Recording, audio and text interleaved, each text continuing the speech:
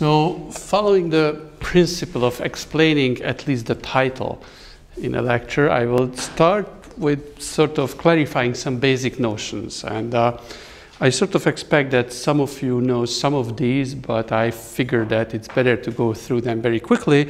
So, so let me start with the definition of a manifold. So definition, topological space M is a manifold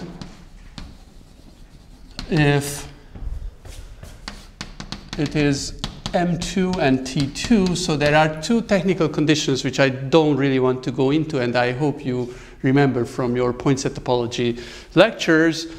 If every point in M admits a neighborhood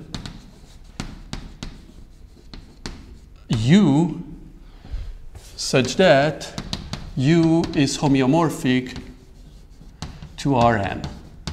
So that's a very basic concept, and loosely speaking, a manifold is a space which is locally like a Euclidean space. And so it turns out that this n, this dimension, is a locally constant function. And so how shall we picture this concept? So this is M, and we pick a point P. There should be a U, and there should be a homeomorphism, which I will call phi, between this subset and Rn. So locally it's fine. Okay, so how can we, so we can take all the U's, all the neighborhoods you can find in the manifold with this property. So say this is a U alpha, U beta, this is a phi alpha, and then there is a U beta also containing this point where now the identification is with some other Rn. And now I will use colors. There is an intersection of the two which manifests in two different subsets, and you can go from here to there by first going back with phi alpha and then coming down with phi beta. So there is a map which I call G alpha beta, which is nothing else than phi alpha inverse composed with phi beta. And that makes life very convenient because from these U's, which we call charts, you can build up the manifold by gluing them together. So the set, such a U, is a chart, and their collection is an atlas. It's exactly like an atlas you buy from about the United States. It's a big booklet, and each and every page tells you how to move around in a little neighborhood, and there are intersections which tell you how to go from one chart to another. So why did I bring up this notion? Well, first of all, these are basic objects in topology, and then you can do something peculiar. You can require these G alpha betas to have specific properties. And we will pick one property which makes us able to apply results of calculus in topology. Namely, consider, well, I will start here. So consider now a collection of U alpha, phi alpha with the property that all G alpha beta is differentiable.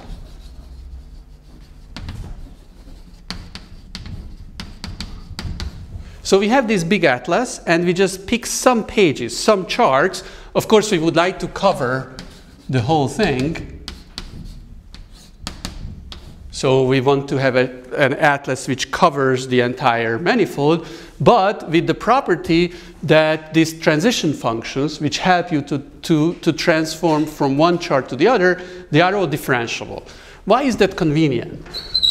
Suppose we have a function f defined on this topological space. Continuity makes sense. This is why topology is designed, but differentiability in general does not make sense. On the other hand, if we restrict to one chart, to this U alpha, then we can compose it with phi alpha inverse, and then we get a map from this chart, from this Rn to R, and we can ask whether it's differentiable. There is one problem with it, that the notion might depend on which chart we take. If we take this one, this composition is differentiable in that point, but if we take this other one, maybe it's not. Except if the transition function is differentiable, then you just use the chain rule and you see that you get the notion of differentiability on a topological space. That's very convenient because then you can pull out your calculus studies and use them in solving topological problems. The caveat is that in order to do that, you have to fix such a set of charts. So definition, a smooth manifold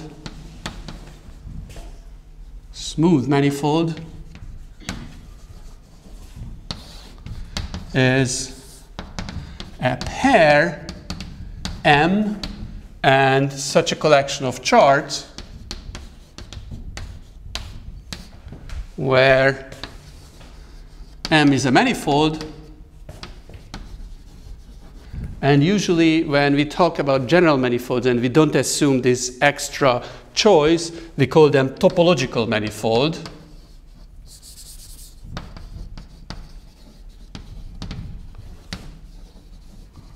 And this U alpha phi alpha is a system, is an atlas, a system of charts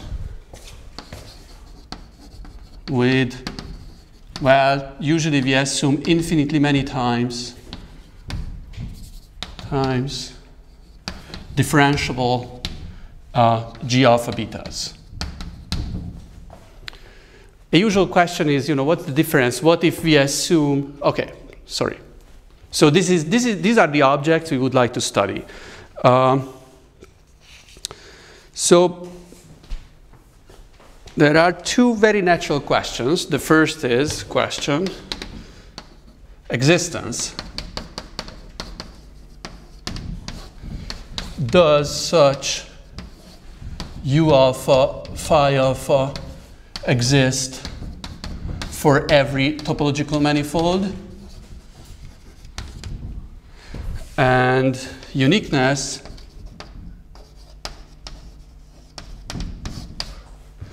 is it unique? Of course, absolutely unique you cannot expect, but is it unique up to diffeomorphism, which means that there might be a homeomorphism of M to itself, which is differentiable in both directions, right? So somehow, in this case, although the charts look different, but it's like printed by a different company. It's the same sort of thing, but sort of drawn from a different perspective. So these are two absolutely valid, nice questions, and you would hope that the answer for both is yes. And then the study of topological manifolds can use the entire body of real analysis we learned. And the disappointing fact is that neither of them are true. Well, life is more complicated than you would expect. So, so let me just recap a little bit about manifolds in low dimensions. So the story starts, I want to skip dimension 0. The zero-dimensional manifolds are points, and we sort of transform problems about points to somewhere else, like combinatorics, and we don't want to really deal with them. So if the dimension is 1, and M is compact, then M is just the same as the circle. It's homeomorphic, it's diffeomorphic to the circle, so we treat it like this dimension is understood. What happens if the dimension is 2? Now we assume that M is compact, and there is some other extra technical condition that it's oriented. Then M is homeomorphic to sigma G, the genus G surface, which I will try to picture for you a little bit like this. So the surface, you know, the way you should imagine is that, you know, what happens for g equals 1, you just take a surface of the donut, and then you go to this shop where they bake these donuts, but they are like too close to each other, and they just bake together, and then there are these multi-hole donut, and the surface of that is exactly sigma g.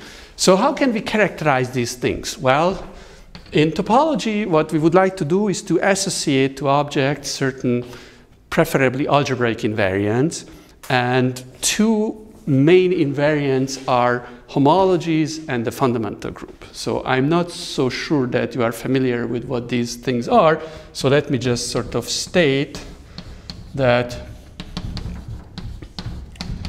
for these guys, the first homology, which is an abelian group, is isomorphic to the to rank 2G free abelian group. So what is H1? What is the first homology?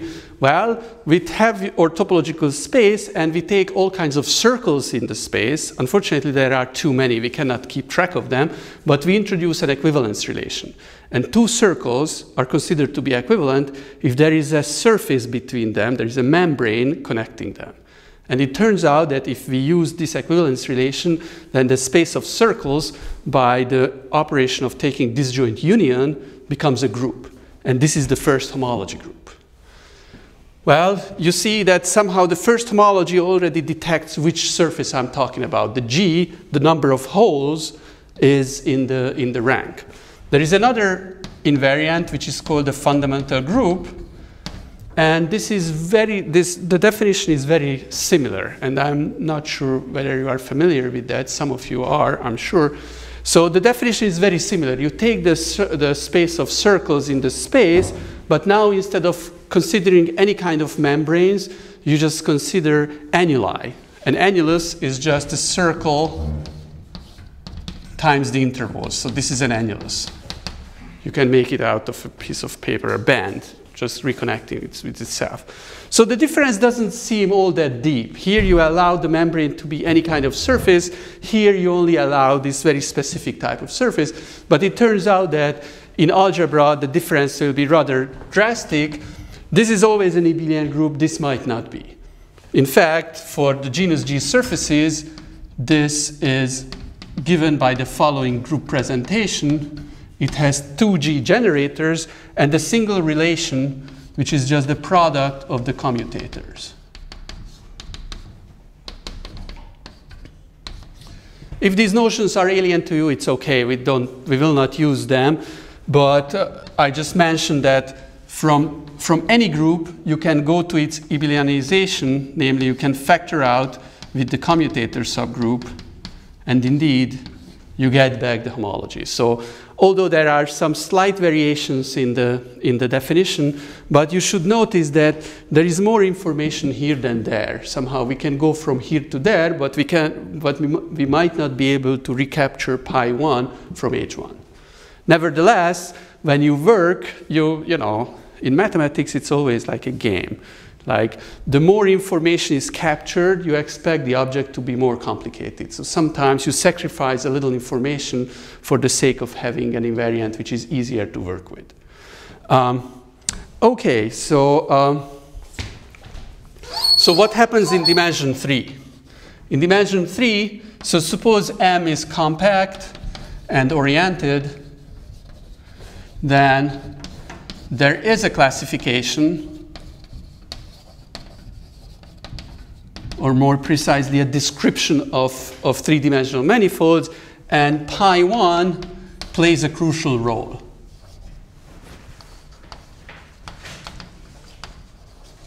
And I will not explain what this description is. I just remind you that probably, you know, a few years back you heard about the big revolution which happened by the work of Perelman, who proved that in fact there is a single three-manifold which has the fundamental group which is the same as the one for the three-sphere. And this is the three-sphere. So that was sort of the starting point, and with the same technique, they got a pretty good understanding of three manifolds. Okay, so we know something about manifolds, but as the title suggests, I would like to talk about four manifolds. And for four manifolds, here is a theorem which goes back to the work of Mike Freedman from 1982, and it says the following. So suppose that M1 and M2 are two closed, oriented four manifolds. And just to take away this algebraic complexity coming from the first homotopy group, the fundamental group, we also assume that those are zero. Such objects are called simply connected. Then M1 and M2 are homeomorphic.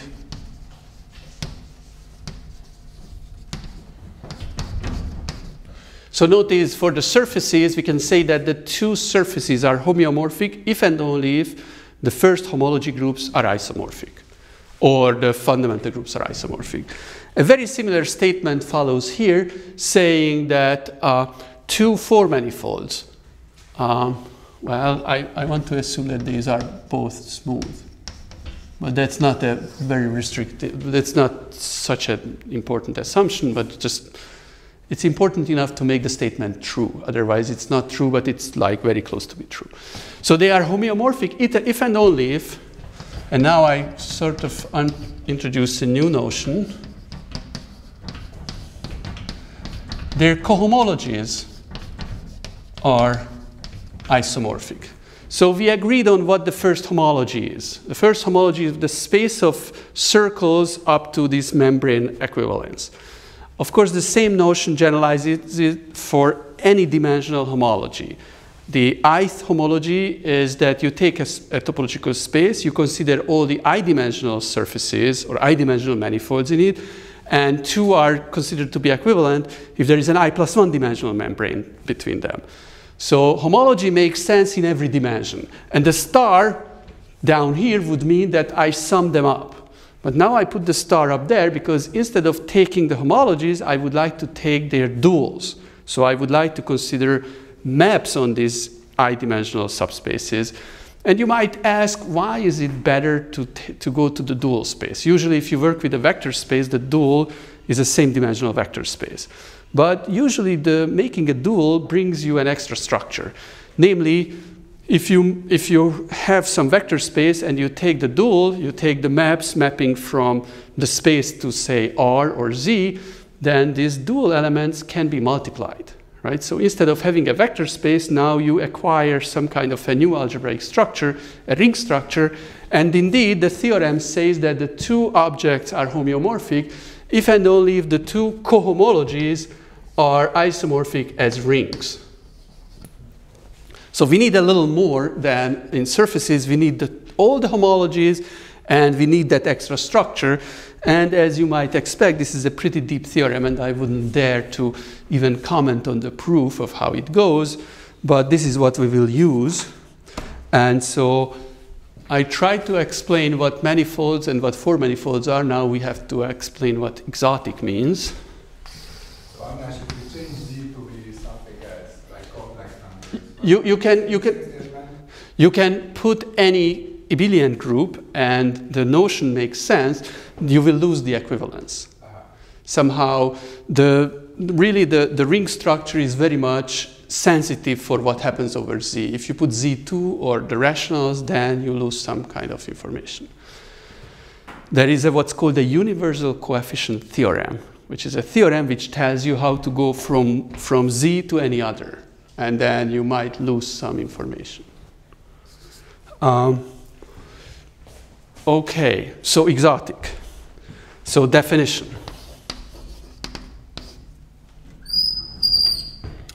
Two smooth manifolds.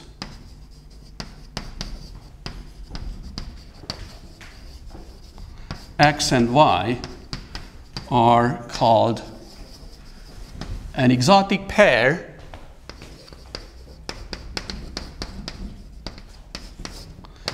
if X is homeomorphic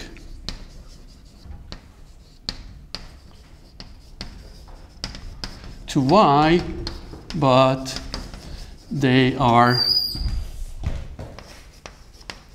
not diffeomorphic. So we know what homeomorphic means. There is a continuous map between x and y, which is 1-to-1 and continuous in both directions. Diffeomorphic is a very special homeomorphism. So we have smooth manifolds, so differentiability makes sense, and we are looking for a homeomorphism which is differentiable in both directions. So somehow, loosely speaking, you could say that homeomorphism means that the continuous functions are the same on the two spaces, right? So here is x, and here is y, and there is a homeomorphism. So if you have a continuous map, you can pull it back, or you can push it forward because there is also an inverse. So somehow there is a good matching between continuous functions. But saying that they are not diffeomorphic, you expect that the differentiable functions are different. This is exactly the violation of this uniqueness principle. So, of course, the standing question is whether such pairs exist. Why do I call them, exotic pairs?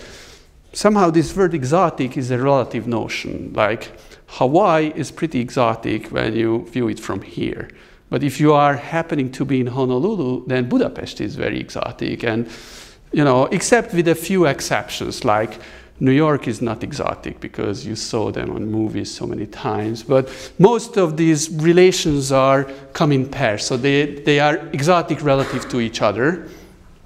And so the goal of this lecture is actually to produce you a pair of exotic manifolds. Of course, to prove exoticness is a very hard issue, and I will just hint how to do that.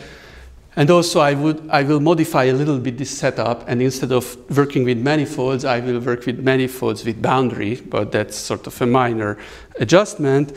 But before doing that, let me just give you a few historic facts.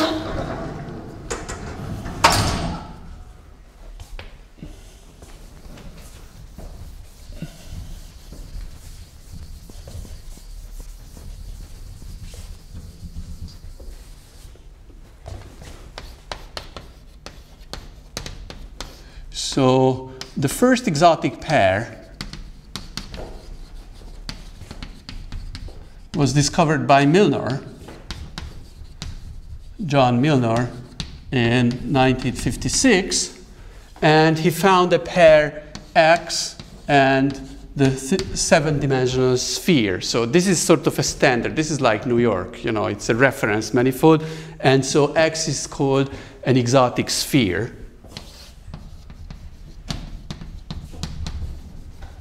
And shortly after, in fact, in a very surprising sequence of papers, Milnor, together with Kerver, just understood all exotic spheres. Well, all, if n is at least 5. So he proved that, for example, in 5 dimensions, there is no exotic pair which involves S5. So somehow for the 5-dimensional sphere, the uniqueness holds. For the 7-dimensional, it does not, and there are exactly 27 exotic spheres.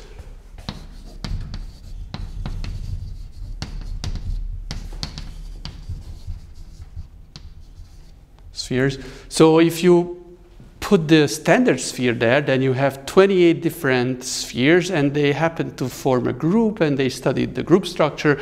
And this is exactly what happens in any dimension, at least 5. There are finitely many exotic spheres. They all form a group, and they describe the sizes of these groups, and we know really what happens, except in n equals 4, this theory doesn't say anything. So we'll get back to that. If dimension is less than or equal to 3, then there is no exoticness. Then this uniqueness principle applies, as I alluded to. There you sort of understand what the topological manifolds are, and they all admit differentiable structures, and the differentiable structures are practically unique. So our principle works nicely in these low dimensions. The 4, I leave it open for a moment, and then after that, there are all kinds of complications, but the complications are pretty much dealt with. So somehow we understand how many are, And we do understand, or we have examples of manifolds which do not have smooth structures. But the understanding is okay. And here's another theorem. What is the name of that group? Which one? It's so somehow like this, the group of exotic spheres. Okay. So how is it?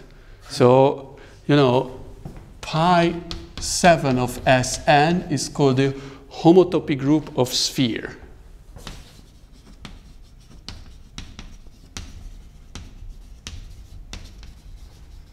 And the title of the paper where they classified is called the group of homotopy spheres. So it's like you just have the same words, you permute and you get something completely different. But so these theta n's are understood, except when n is 4, then we have no idea. So let me just recall one more theorem. So if X is a smooth manifold, homeomorphic to Rn, and n is not equal to 4, then X is diffeomorphic. And for a while, people thought that, okay, the proof of this statement doesn't apply for n equals 4, but maybe the statement is true.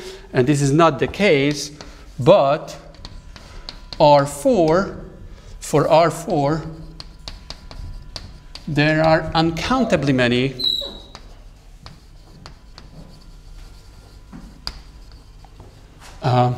exotic manifolds. By which I mean there are uncountably many distinct 4 manifolds, all homeomorphic to R4, but none of them are diffeomorphic to R4, neither to each other. So if you think a little bit, that's pretty disturbing, no? So what do physicists do? So like they take the space-time, which is like R4, and they examine particles moving there. And what do they do with the particles? First, they measure the velocity, which is the derivative, and then the acceleration, which is sort of the second derivative.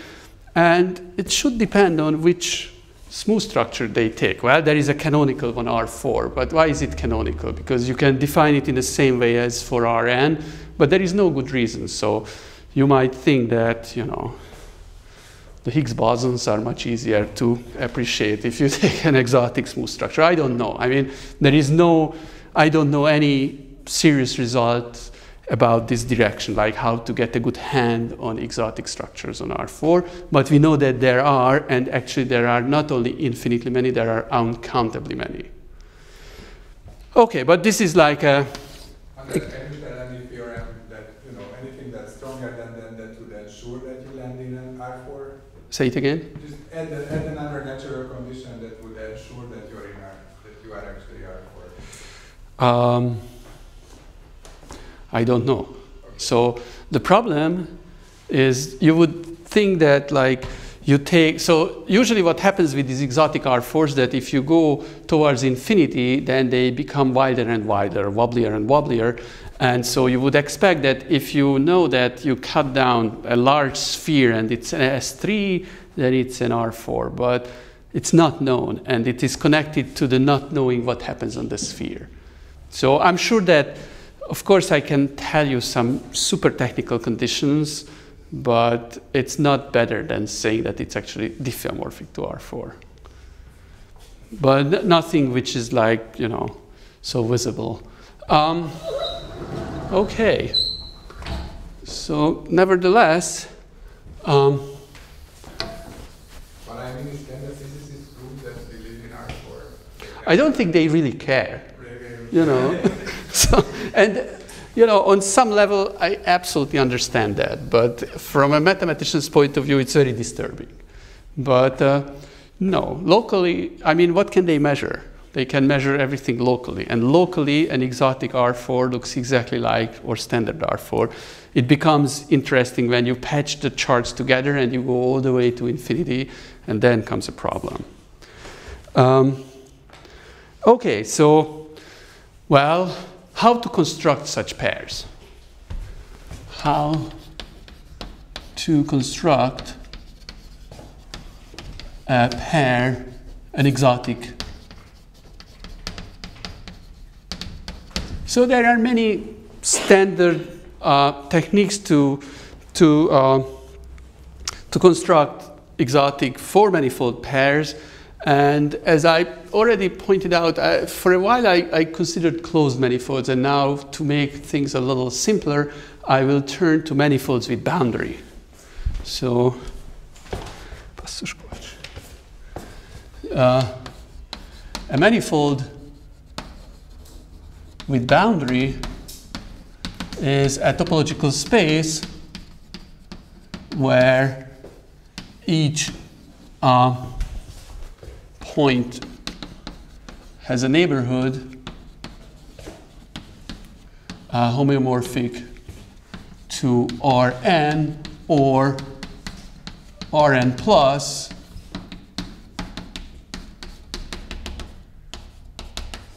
which is just the upper half plane. So somehow a manifold with boundary, so this is the definition, and I just want you to keep the picture in mind that a manifold, a two-dimensional manifold, is something I already described, and the two-dimensional manifold with boundary is when you have a circle boundary. So these points don't have a neighborhood which looks like the plane, but they do have a neighborhood which looks like the half plane. And this is what we generalize. Instead of planes, I say n-dimensional spaces and half n-dimensional space. Okay, so these are manifolds with boundary, and then the name of the game is the same. We would like to have smooth charts, and the question is, can we pick two different? I will tell you what is the relevant formulation of Freedman's result, but before doing that, let me just give you a way to build four-dimensional manifolds. So here is a constructive method. How to construct, well, before exotic pairs, how to construct four manifolds. So here is my claim, or here is one idea. So suppose that K is a knot.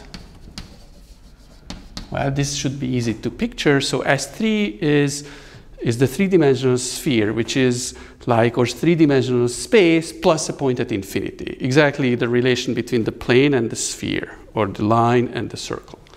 So a knot is just a knotted piece of rope inside S3. It's topologically, it's an S1, a circle. So it's like your shoelaces when they are knotted, but then at the last moment you just glue the two ends together. It doesn't make your life easier because then you cannot untie your shoes. But this is not the point of having knots. So whenever you have a knot, I will associate to it a manifold with boundary, a four-dimensional manifold with boundary, which I will call xk. And the procedure is the following. Consider D4, the four-dimensional disk. These are vectors of length 1, length at most 1 in R4, and consider D2 cross D2. These are perfectly fine four-dimensional manifolds, and they both have boundaries, right? And now I will take a map.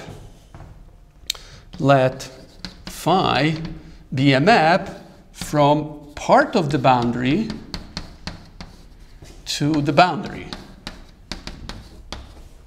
such that phi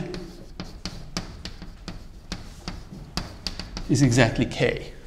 So now this would be the time to give you a nice four-dimensional picture, but because of my shortcomings, I will do it in dimension 2, which sort of gives you an idea, and I hope that will be enough.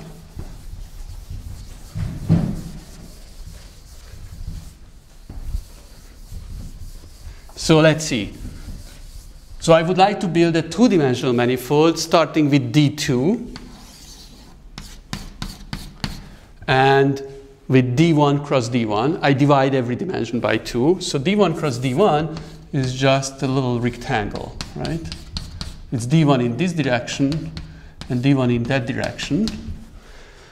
And I would like to specify a knot here. Well, the knot in the boundary, so the boundary of D2 is now S1, And inside the boundary, I would like to specify a knot, so I have to reduce dimension, which is now, I will symbolize it by 2 points. This is like the zero-dimensional sphere. And for some odd reason, the zero-dimensional sphere is not 1 point, it's just 2. It makes perfect sense if you take the unit length vectors in R, right? It's -1 and 1, and not only 1.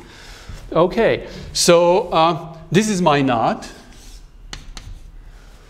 And now I have to have a map which maps, so phi, now phi will become psi, okay, just not to confuse. So we take the boundary of the first component cross the other.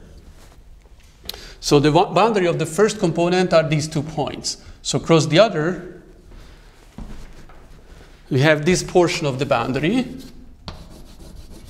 And psi goes from the yellow region into here, such that the boundary of the first component cross the origin, which are these 2 points, should go here, right? So you take this piece of this band and you just glue it like this.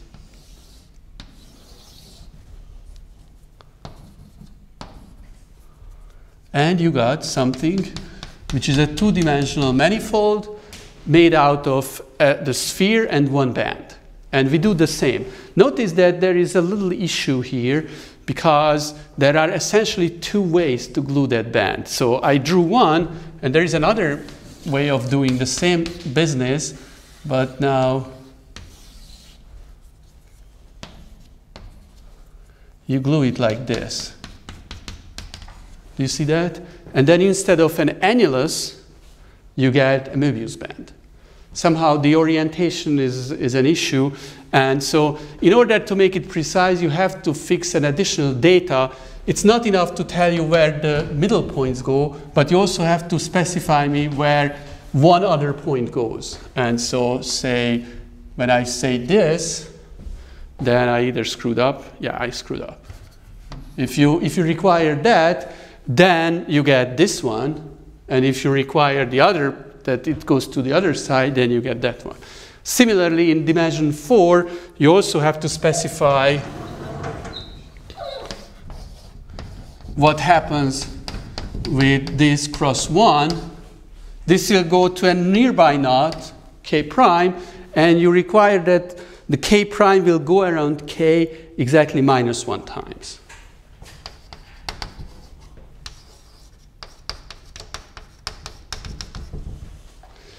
In the 2-dimensional case, you have 2 choices. In the 4-dimensional case, you have Z choices. And I just picked this because that will be convenient. But the operation, which I will tell you, would work with any integer, but we stick to -1 because it makes our life easier. But I still didn't tell you how to. OK, so I sort of told you how to do it in dimension 4, and you do the same in how to do it in dimension 2, and we do the same in dimension 4.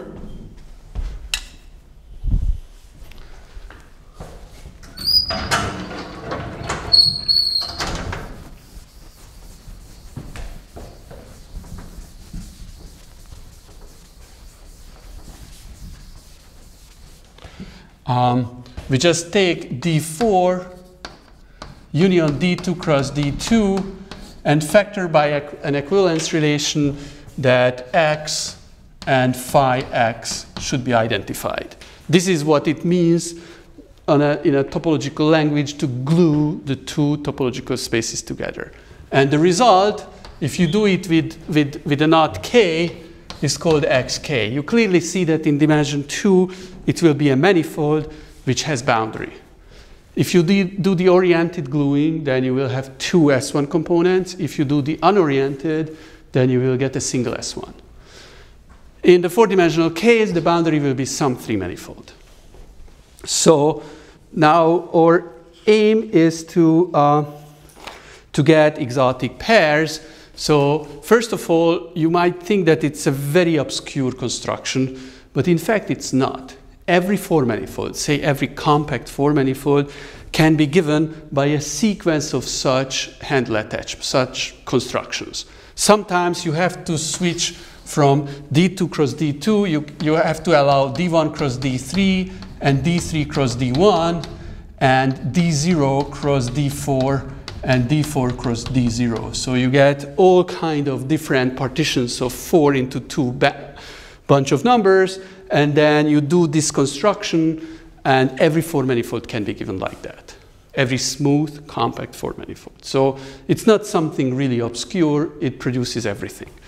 But we would like to produce a pair of an exotic pair. Can you tell how many steps it takes? Is that a natural invariant? Like for the surfaces, it's the genus, right? It's a similar. Yes. For 4 manifolds, guess, it's not known. So there is a lower bound. The homology, as you will see, gives you a lower bound. But whether it is sufficient, we don't know. We suspect that it's not. Do you know that some function of the homology is enough? No. Okay. You know, what I don't know is something, but I think it's not known. Okay. So here is the theorem prime of Freedman. So first of all, yeah, before saying that, H upper star of x, k, z, now it has a boundary, so we have to do this relative version, and it turns out to be a very simple ring. It's the ring of polynomials in a generator of degree 2 divided by an ideal, so it's just a fancy way of saying that it's z plus z plus z. So there is a constant, a first, and a quadratic term, and nothing after. So it doesn't depend on k. This one has to do something with the -1 we picked here. So somehow the homology will be the same, but of course you cannot expect that the xk's will be all homeomorphic based on Freedman's theorem. So Freedman's theorem here reads as follows: xk1 and xk2 are homeomorphic if and only if the cohomology rings k1 are isomorphic, but they are all, plus the boundary 3 manifolds are homeomorphic.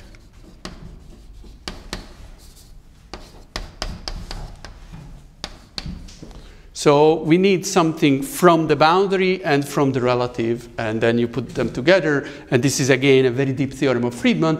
So in order to get some pair of manifolds which are potentially exotic, we should look for k1 and k2 for which this condition holds. So I will just give you the 2 knots, and I will spend some time on explaining why they are not diffeomorphic. That's somehow the real issue.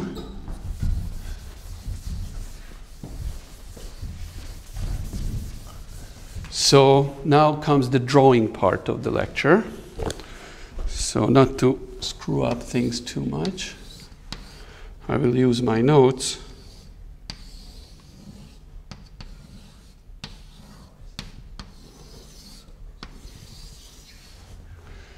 So, you know, I went to a lecture of Raoul Bott, and he said that if you want to lecture about knots, there is one knot you are supposed to draw, and that's the trefoil. So if you like knot theory, go home and practice. And there are 2 trefoil knots. This is the right-handed, and there is the left-handed. And the difference is that once you draw with your right, and the other one with your left hand. And you can see that they are the mirror images of each other. This is a different knot. So we will not use that, but I want them to be on the board, because in some remote way we are talking about knot theory. And so this will be my K1, and now I want to draw K2.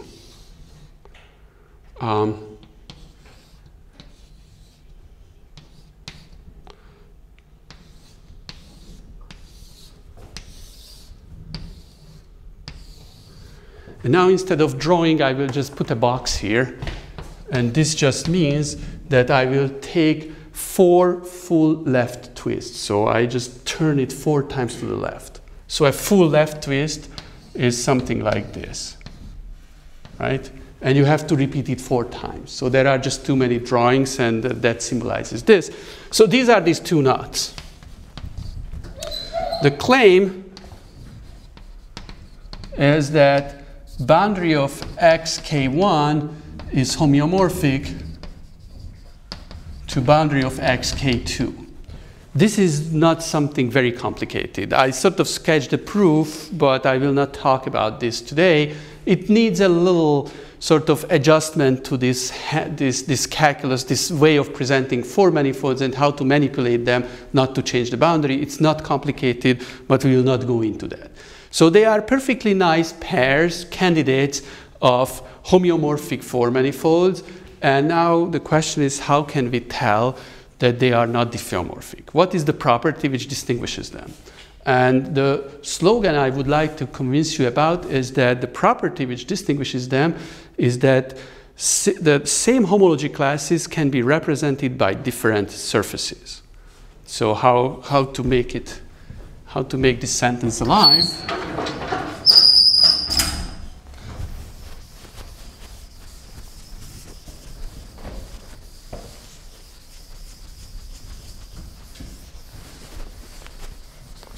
So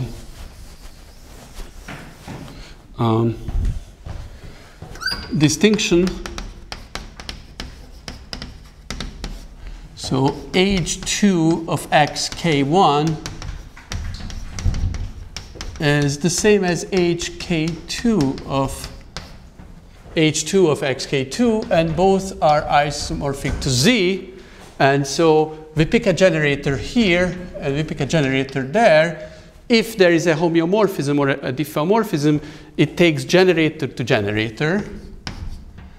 And I would like to convince you that for K2, there is a map F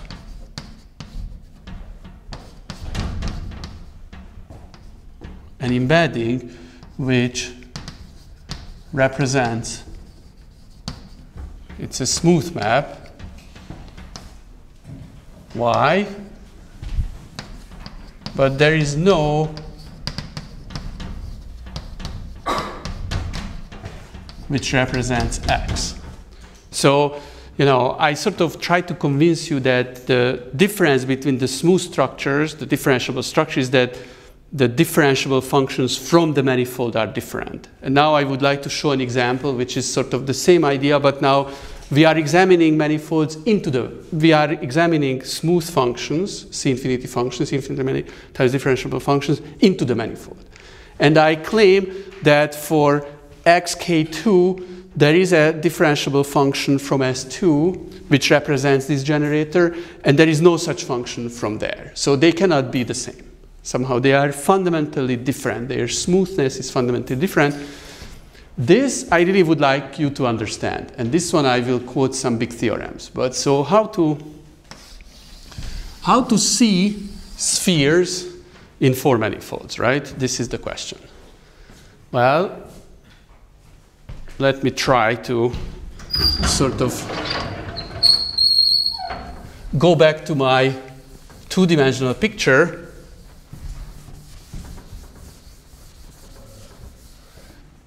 So remember, schematically, we do this. This is the two-dimensional version of the same construction. How do we want to see spheres? What dimensional spheres? Well, in this case, we are looking for S1s, circles. So this is the strategy. Within this band, there is this core, the middle line, and this gives us a half of a circle. It's an arc, right? And then I would like to finish it off. How can I picture an arc inside this D2? Imagine, you know, of course, for us, three-dimensional human beings, it's very simple. You just draw it and you see it. But imagine that you are like this little bug which moves. So this is you. Moving around the circle. You are a one-dimensional guy, and you would like to picture an arc inside this two-dimensional thing. You cannot just view it from above because you cannot move out of your little circle. So for this guy, this makes a perfect sense. This is a knot. And it also makes sense to take a knot somehow on a circle with smaller radius. And you can actually imagine that you have a whole family of circles, and on each and every circle you have a knot, you have a pair of points. And if you are lucky, they will really comprise to an arc. So this is the philosophy we will do. Remember, xk is D4 union D2 cross D2. So we would like to see an S2, a two-dimensional sphere. So we have half of the sphere inside there. It's the sort of the upper hemisphere of the surface of the globe, but we would like to see something inside this D4. So we have this sequence, so this is my D4. We have this sequence of smaller and smaller radii spheres, and we have knots. Of course, the knots, what I draw are always dots, and they will comprise to a disk, right? So I claim that starting from this guy, we'll see that. We'll see something very similar to this picture. So what does it mean? Now I should provide you a movie where at every moment you see something in the 3 space, right? Every slice in this movie is a 3-dimensional image of a knot or link, a knot or more components. So let's start with this picture. So expect a movie. Not that exciting as you usually see, but you don't know the end, of course. This is very annoying, actually.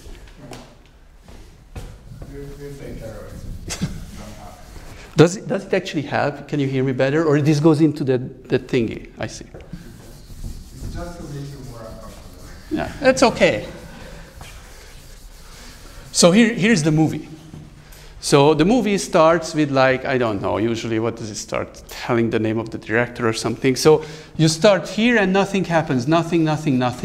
And suddenly you will see the 2 characters. They will appear as points, right? And in my case, they will appear as 2 points. Actually, I want to position them like this. So before that, it's like nothing? Yeah, it's like, you know, read the Bible. How does it start? There is nothing, right? And then creation happens, and then things. So, but look at this picture. There is no intersection. In the 3 space, you see the 3 space, and there is nothing relevant. You don't go into the middle point, right? Yeah, you can always avoid a point, right? So, yeah. So suddenly it will touch one or more. Suppose we arrange it in touching or surfacing 2 points, right? So the 2 characters arise, and then you go further in time, and then these points become circles. And then the circles start to dance around. Imagine that it's like Romeo and Juliet, right? So, you know, they start to dance, and so now I will describe how they dance.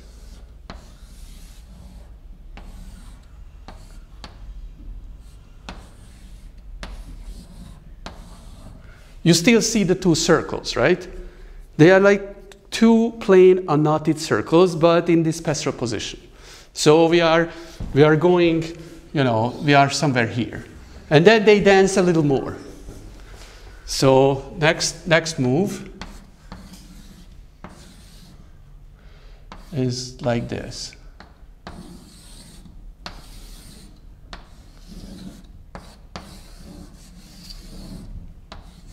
Still nothing happened. Well, but this is the time they go to the, what is it, the friar? You know, they go to church and they get united or something. So this is when, instead of having these 4 dots, at this moment, something miraculous happens. Instead of 4, you will get 2. So instead of a 2-component link, 2 knots, you will get 1 link. You add the band, and you can add the band in any way you like. What you will get, so you will end the band here just to construct this 4 left twists,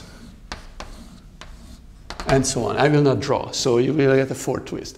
So what did you do? What is the surface you created? Well, you started with 2 dots, and as the dots acquired these little circles, you tried to build these D2s, these disks. And suddenly you have now 2 substantial disks. So topologically, you have something like this. And suddenly, when they go to the fryer, they get a band, right? They're connected with a band.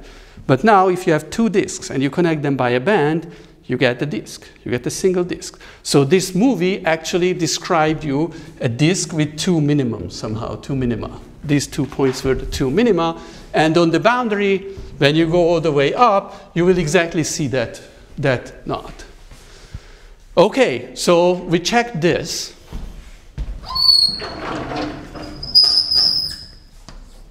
And now we would like to convince ourselves that this statement is also true. There is no such embedding of the sphere into xk1. Well, that's considerably harder.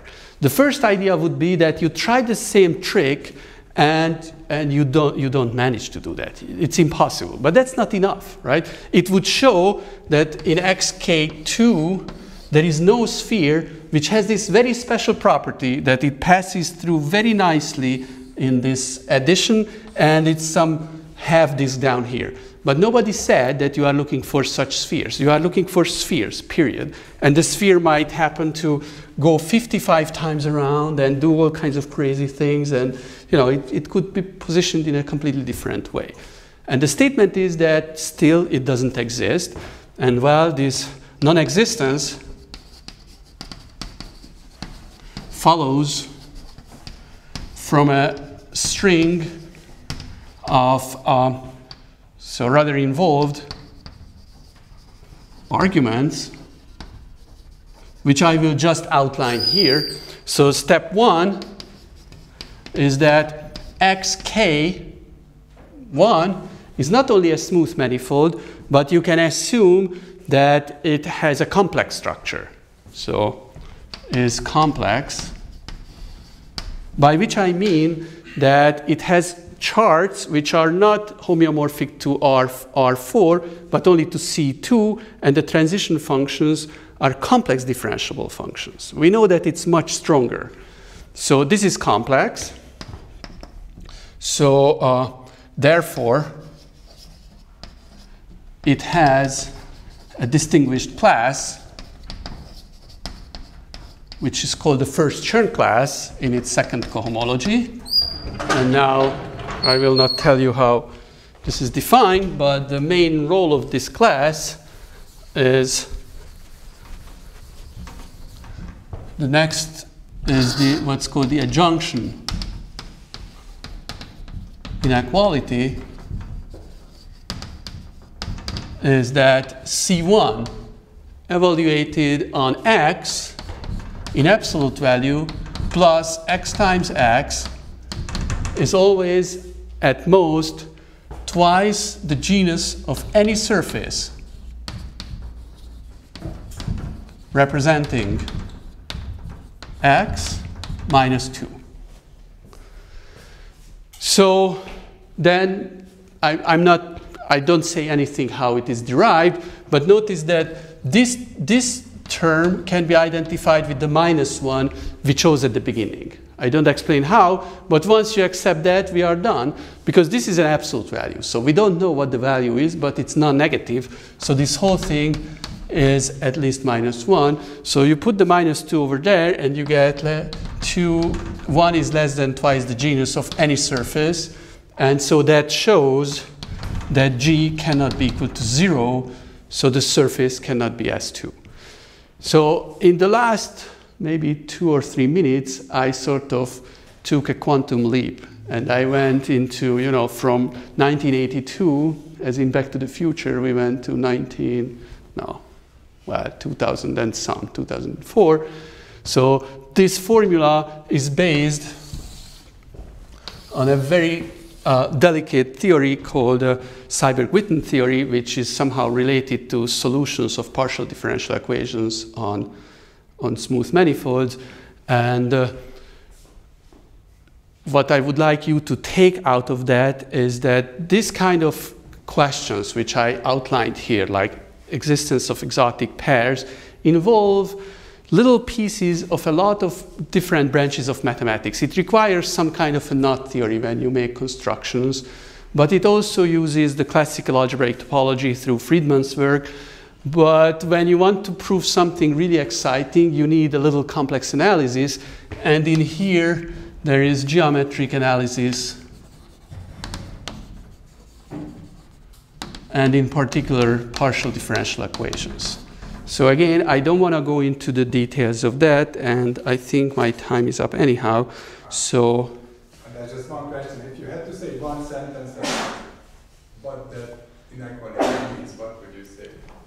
So then I would say that if you have a complex manifold,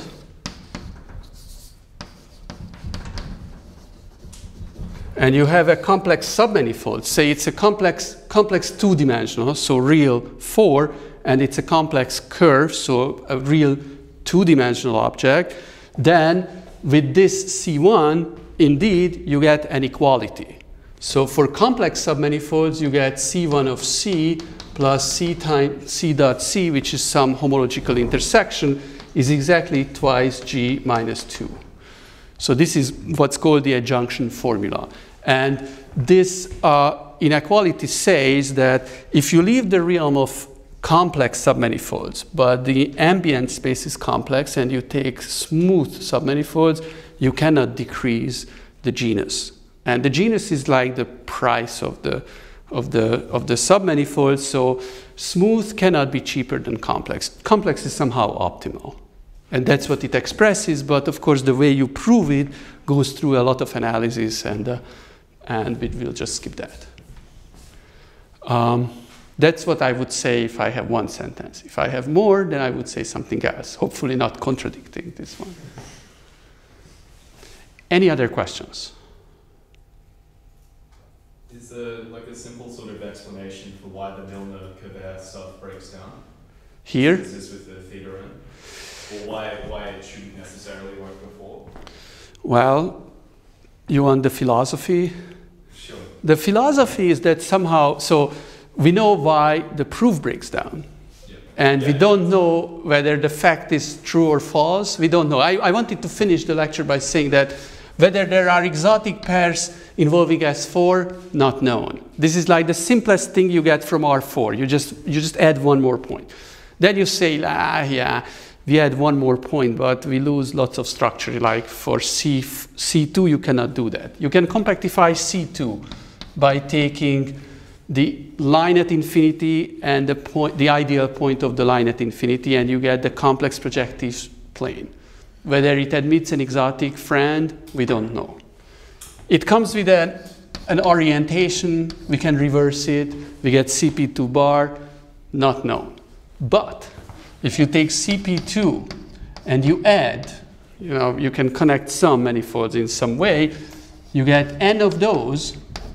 Then if n is at least 2, then we have exotic structures on those. So these guys, where n is at least 2, they do have exotic friends. What happens for n equals 1? What happens for CP2? What happens for the basic compact 4 manifold? We don't know. But getting back to your question, what breaks down? Well, there is this famous theorem proved by Smale in the early 60s, which is called the H-cobordism theorem, which practically says that in higher dimensions, algebra dictates geometry, which says that if you have two submanifolds of complementary dimension, and there are some algebraic assumptions, and they intersect each other in a way that you assign signs to it, and they don't have to intersect them. Algebra doesn't force them to intersect each other because the multiplicities cancel. Then, in fact, you can move them apart. And the way you do it is you go from this point to there on a loop. You go there on another, it's not a loop. You go an interval, and then you go back, and you get a loop. The loop will bound a disk. This is these extra additional assumptions. And using that disk, you can sort of slide this guy away from the other. And that works perfectly in dimension 4, except in higher dimensions, if you have the image of a disk, it can be always assumed to be embedded because you have enough dimensions. But in dimension 4, a two disk will intersect each other itself. Like if you have a circle in the plane, then it will typically intersect each other. If you have intersect itself. If you have the same circle in R3, then by a tiny, tiny bit of movement, you just lift a little bit, and this will be embedded. So in dimension 4, there will be some self-intersection. So you want to rectify that and take a little loop here and put a disk there, but that will still intersect each other. And in this way, you get this infinite sequence of disks. And this is how you prove actually Freedman's theorem. So this is what he was able to do if you assume, if you don't assume smoothness, only topological. This is how he derived his results after a lot of suffering. And I can tell you a lot, and I can tell you it's suffering. But this is the point where things break down if you go to dimension 4. The essence is that, unfortunately, 2 by 2 is not less than 4. We wish it would be like by a tiny bit or something, but it's not. But this equality holds if 4 is substituted with something higher. Okay? And let me just take another shot. So you take these SONs, and these groups, the orthogonal groups, are usually simple groups, except in one dimension, n equals 4. Is it a coincidence? I don't know. I mean, when God was creating the world, I mean, either he fell asleep or he did it intentionally, but n equals 4 is really, really, really different. And actually, so this is practically SO3 cross SO3. And this is the origin of all these PDEs. This is where the analysis comes from. So everything sort of matches, but we still don't understand the complete picture.